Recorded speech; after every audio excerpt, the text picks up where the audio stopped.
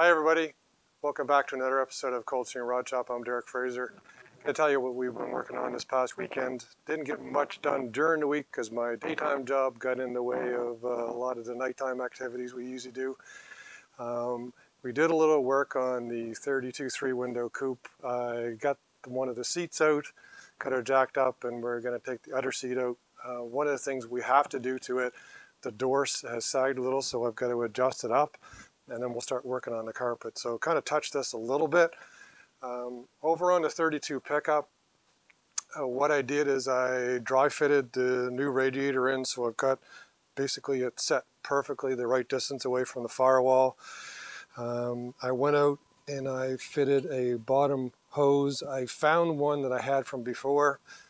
One trick when you're fitting hoses is you take bits and pieces of it, of other hoses, and put some metal in between and tape it up much like this, and then you run to your local Napa store or CarQuest or anywhere else that'll let you actually go back and look at all their hoses and then try and fit and find a piece that I could cut off. Well, I went to three places on Saturday, and I came up cold.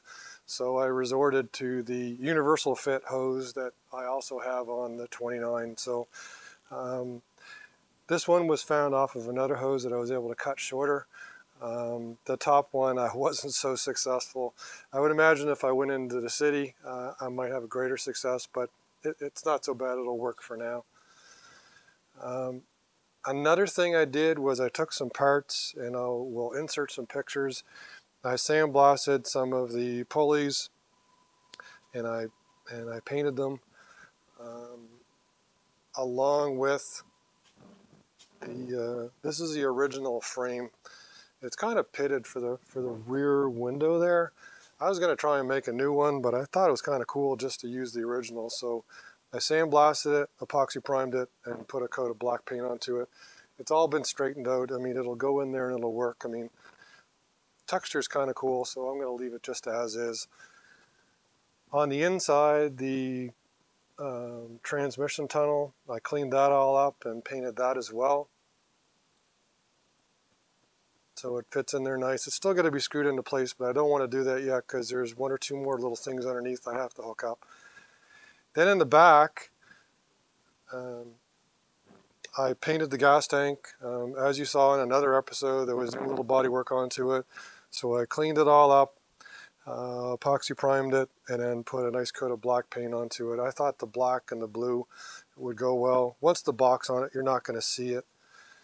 The fuel line, I got the fuel line, came in on Friday I ordered it from Amazon. It is a braided steel line, but I've got to go buy some fittings to basically attach it to the frame and then plumb it up right to the gas tank.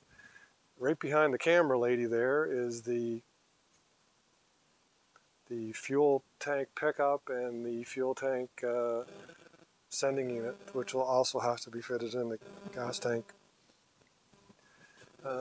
Doesn't seem like much, but it took most of the weekend between doing some other activities. So that's where we are with the 32 Ford pickup. Gas tank is pretty much in. Got a couple more things to do, like I said, with the transmission tunnel we put in. And I fitted the seat just in for giggles kind of thing, just to see how it would fit. It was in there already.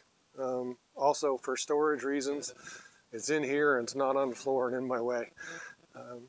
So that's it. That's the update from this past week. Any questions, shoot me an email. Please like and subscribe, and everybody have a happy Halloween. Take care.